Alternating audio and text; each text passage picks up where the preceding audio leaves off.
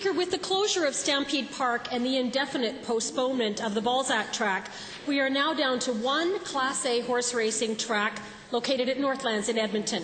So my questions are to the Minister of Culture and Community Spirit.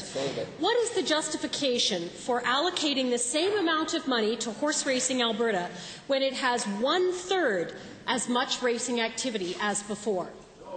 The Honourable Minister. Well, Mr. Speaker, it's pretty simple.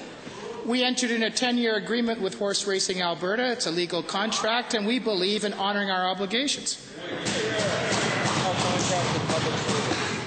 So the minister is telling us that even if there is no horse racing going on, because I'm told that horse races are costing Edmonton Northlands money and they would like to get out of that particular business. So is the minister telling us that they will continue to put money into Horse Racing Alberta when there are no horse races going on in Alberta? The Honourable Minister. Oh, Mr. Speaker, as everybody in this legislation should know, that the government is undergoing the budget process right now.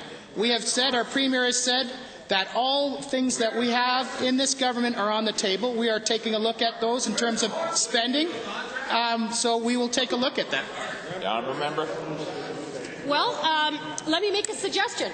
How about if the minister pulls the plug and reallocates this money to some sectors that are growing, unlike horse racing, sectors like arts, culture, cultural industries, sport or recreation. Food banks. Excellent. The Honourable Minister. I should tell the Honourable Member, Mr. Speaker, the people from the place have already left here. The Honourable Member knows full well that the money that comes through Horse Racing Alberta is derived out of slot revenue that is located at the racetracks. It's a flow-through where 15% of net proceeds are allocated to the track operators.